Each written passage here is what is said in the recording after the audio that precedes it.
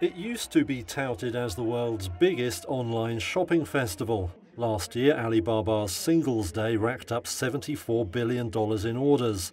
But 2021 could see an end to the splurge. The online titan says it's toning down the event. This year's sales total might not even be flashed up on screen in the usual way. Coincidentally or not, the move comes as China's big tech firms come under close scrutiny by Beijing. Officials have called on companies to focus on common prosperity, not just sales growth, and urged them to curb boardroom excesses. Last week, regulators said they had told companies to limit spam in the run-up to Singles Day.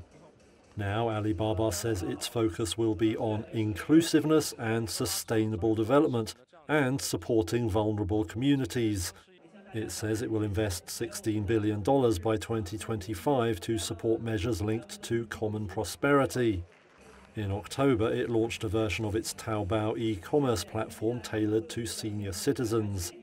For this year's Singles Day, it says it will also work with partners to reduce its carbon footprint and make charitable donations. It is still set to be a big deal, though.